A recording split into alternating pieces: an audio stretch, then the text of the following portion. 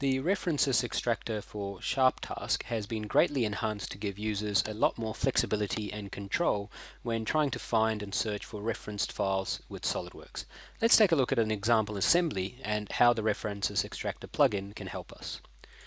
Here we have an assembly, and in Windows Explorer we have, you can see, a drawing of a part in the same name and in the same folder, and we also have a drawing, one of them with the same name of a part and another one with a different name in a subfolder. In SOLIDWORKS you have a very handy functionality called Open Drawing that can be accessed. So let's take a look. So we have this part here called Head, and we have Open Drawing. And we can see it goes ahead and opens the drawing. Now, it only does this, or this functionality only really works under some controlled circumstances. One which is if the drawing is of the same name and in the same folder. It can also work for the same session when you create the drawing if the drawing is of the same name but in a different folder. So for example, this battery cover, if I right click and go Open Drawing, you can see it asks me to find the drawing the first time. So we can go ahead and open it up. There it is. It's in a subfolder. But the next time for this session, it won't ask me. It'll just open it up straight away because it's sort of loaded that reference into memory. However, you can see with this holder, you can see, okay, it doesn't find it because it's in a different folder and it's a different name. So how can the References Extractor plugin help us in this case? Well, let's take a look here. I'm just going to close down this assembly, and we'll close down the drawing as well, and just go to the References Extractor plugin. So we've got a couple of new options now when we are searching for references. So the first one here is just to search by name. So you can see it says it'll be searched by name, and the name should be the same as the parent part or assembly. So how is this going to work? Well, if we just go ahead and drag in the overall assembly, loads it, and what we can see is that it finds the drawing for the battery cover and finds the drawing for the head because they are the same. If we now take a look at a different option, which is to look for a reference, a drawing will be searched by reference, where the drawing may be a different name than the parent part or assembly, and you can see it will take a bit more time because you're searching through different folders where the parts or where the drawings for those parts may be located. So let's turn on that option and see how that's going to help us as well, and what the difference is.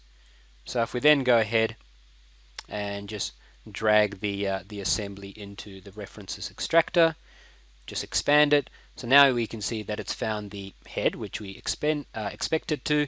It's found the battery cover, but it's also found this holder, or the drawing of the holder, which is in a completely different folder. It's in a completely under a completely different name, but the References Extractor still finds it. So you can see how this can help here. Let's take a look at one more option. I've got a drawing for the assembly as well, but it's not in this folder, it's not in a subfolder, it's somewhere else completely on my hard drive. In fact, it's under sort of in a subfolder under my D drive. So how can we help with that? Well, just going to just remove the assembly there from the list. So we use the by reference option or the by name option. Either one will work. And what we can do is use this additional location search functionality. So we can say search for references in additional locations. This will be turned off by default. We can turn it on and just specify additional locations to search. So we just go add folder, and I'm just going to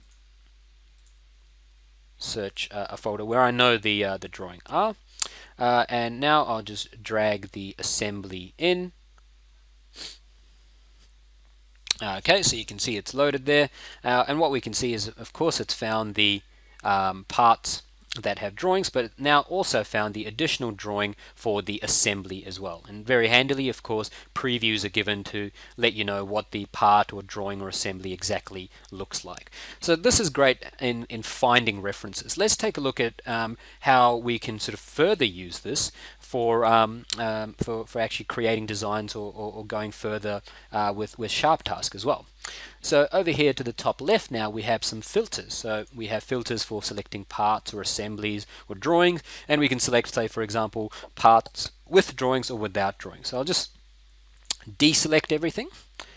Okay, and what we'll do is just turn on all of these, and I just want to find out, just select parts You can see it's just found parts with drawings. So what has it done? It's just selected parts with drawings. Now, what if I want to create drawings for all of the parts that don't have drawings? So how would I do that? So just go find me all parts without drawings. So deselect all, select, so you can see it's now just selected all of the parts without drawings. What we can do is then go into our Sharp Task module, and I can just simply use the control here just to drag and drop into Sharp Task, and it's only going to add those files which don't have drawings in this case. So let's go ahead and generate drawings. So I'll just go into the Sharp Task online library. We'll just search for a drawings task, and we'll just use the generate drawings. Just add that to our scope, and we'll just save them in the same folder as the parts for this stage. We can use the default template, just say everything should be A3, and I'll just specify third angle. That's all fine. Let's run that in SOLIDWORKS. Make sure that only parts are specified there. Just go ahead and run that. Okay, so that will process the files quite quickly and just generate drawings for all of those files, and we can sort of see that happening in the background. You can see the drawings being created there. So this can be great in finding out in a particular assembly or a project, whatever it might be, which of my files have drawings, which of them don't have drawings. Okay, so these ones don't have drawings. Let's go and create them. Alright, so all of those files now have drawings. Let's just go back to the References Extractor for a moment. I'm just going to remove it and we'll add it back in again. Alright, and what we see now is everything has a little expand mark next to it, because all of the drawings that we created have now drawings associated with those parts. We can also change the view a little bit here, so we can show or hide the file parts as they're shown here. We recommend that the file parts are shown, so you get an idea of exactly where your parts and drawings are stored. And of course we can take it a step further here as well. So for example, I'll just deselect everything, and let's say we only want to select our drawings. So it only selects the drawings. Again, we can just go back into Sharp Task, just select everything in the item scope and delete it, go back to our references editor and use the plugin to drop our items into Sharp Task. So I've just got all of the drawings there, and let's say we now just want to generate PDFs of all of those drawings. So we'll just go back into our online library, click on Save PDF, add it to the task scope, and we'll just create a folder where those files are. Alright, so that's where they'll go, and we'll just say zoom the model, and only the sort of the current sheet, and then again all we have to do is just simply click on Run. So you can see while those files are going to be processed and creating the PDFs, how the References Extractor can not only help you find files and reference files when they cannot be found by SOLIDWORKS, but also in terms of moving on through your design process and workflow by being able to selectively select the files or parts with drawings, without drawings, assemblies with drawings or without drawings, or just parts, assemblies and drawings themselves for a particular project or assembly or design, and then drag it into Sharp Task to carry out further processing, such as creating drawings or saving PDFs. So that's how the References Extractor, with its new improvements, can really help you find files and streamline the design process. So we can see all of the PDFs have been created here as well.